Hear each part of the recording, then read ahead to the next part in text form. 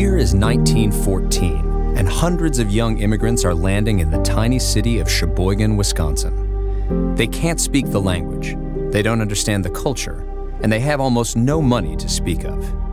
While most would shy away from this complex situation, Walter Kohler embraces it. He believes that if these men are given clean, affordable rooms while they save for permanent housing, their families can reunite and join them on a long-term basis.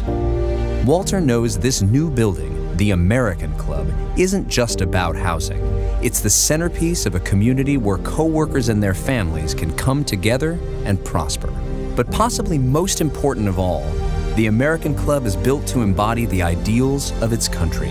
At Kohler, Americanization Day is an annual celebration. This feeling of comfort and opportunity continues at the club for decades to come. But by the 1970s, the American Club has outlived its original purpose, and tough decisions have to be made. It was a choice between tearing down an old boarding house or renovating a landmark. The American Club is a result of that choice. It's at this time Herb Kohler, Kohler's young chairman, proposes a daring idea to his board of directors. Herb believes the American Club can be converted into a boutique five-star resort hotel. The board disagrees, but they finally relent. At the time, they famously say, "The kid can't lose that much money. Let him make the mistake, and then he'll learn." By 1981, the American Club reopens as a 50-room hotel and conference center, and it's listed in the National Register for Historic Places.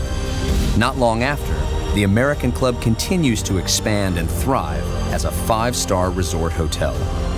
For nearly 4 decades, it plays host to thousands of celebrities, board meetings, weddings, and reunions, as well as 6 of golf's major championships with the arrival of the Ryder Cup in 2020.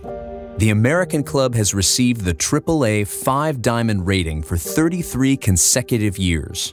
Only 5 hotels in the world can say the same thing. 100 years ago, Walter Kohler created this place for young immigrants who, against all odds, found their way to a better life. Today, that spirit lives on. The American Club, as it always was and always will be, is a destination where guests create memories they'll never forget.